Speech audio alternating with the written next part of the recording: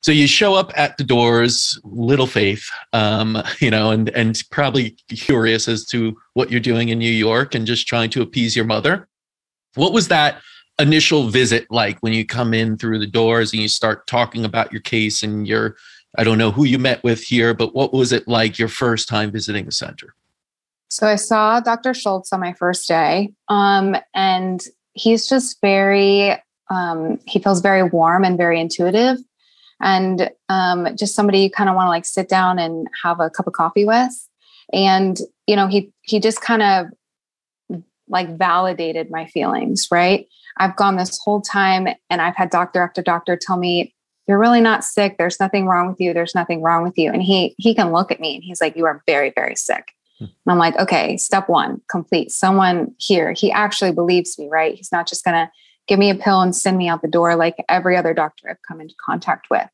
So like that first initial meeting with him, and, I'm not sure what his conversations are like with other patients, but he straight up told me, he's like, I cannot do the work for you. He's like, I will give you the tools and I will give you the playbook, right? I'm a big sports girl. So like the sports metaphor totally worked for me. He's like, I will be your coach and I will give you the plays. He's like, but you are the player and you have to make it work for you in your life.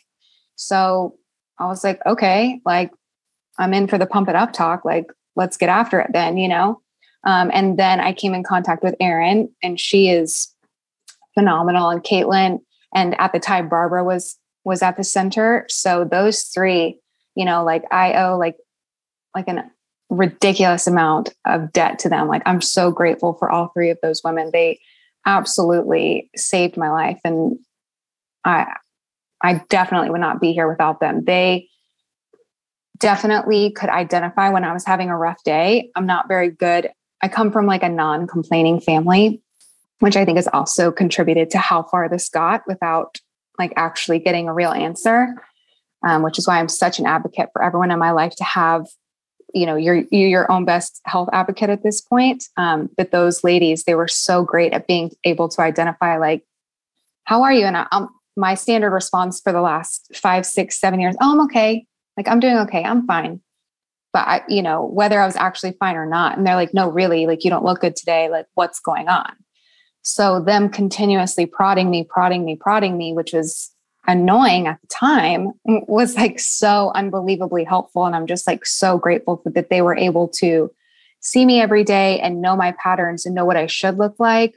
And when I didn't look like that, to be able to move me, into like a better treatment. Well, why don't you try adding this to your diet? Or why don't we put you on this? Or let's see if you need to be balanced, and making sure that I was where I needed to be at all times throughout treatment.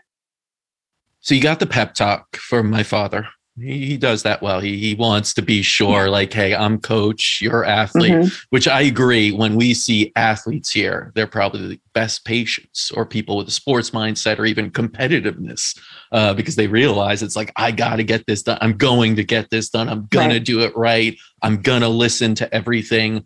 And then you get probably very shortly after the program of treatment, right? Which outlines, everything from your supplements to your therapies. And there could be a lot. It could be overwhelming. How did you feel when you saw that and were kind of explained, here is your program of treatment? I think after I saw the program, it also validated like how sick I was. Because, other doctors are like, here's a pill, like no big deal. But Dr. Schultz is like, no, you need to be here every day for the next like 5 to 6 weeks. And it's like, okay, like, this feels serious. It didn't feel overwhelming just because it's like, I felt like I'm pretty decent at taking things one step at a time. Like, I know my whole life isn't going to change tomorrow, and just trying to put that in perspective, that it's just, okay, we go next day.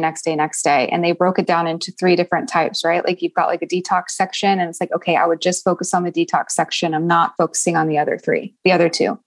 So it's like I had 2 full weeks of detox, and I would count it down. I'm like, okay, well, we're 10% done. We're 20% done, and so on and so forth. And so that made that simple.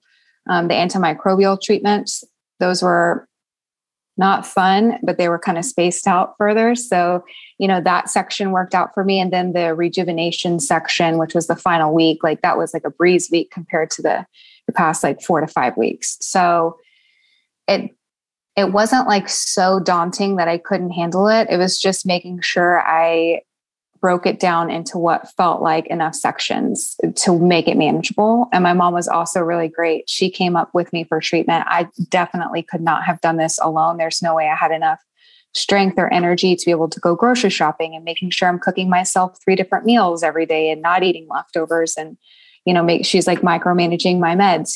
She's like, we're going to eat in 45 minutes. Like, you need to take your pre-food meds. We're going to have this for dinner. We're going to have this for lunch. So I felt having that support system, was invaluable. There's no way I could have done it without that.